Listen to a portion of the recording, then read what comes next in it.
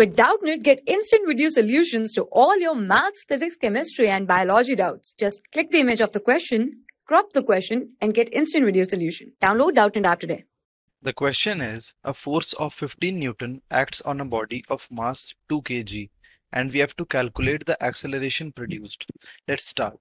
We know that force is equal to mass into acceleration, and it is given that the force is equal to 15 Newton and the mass of body is equal to 2 kg, and we have to calculate the acceleration. This equation can also be written as acceleration is equal to force upon mass.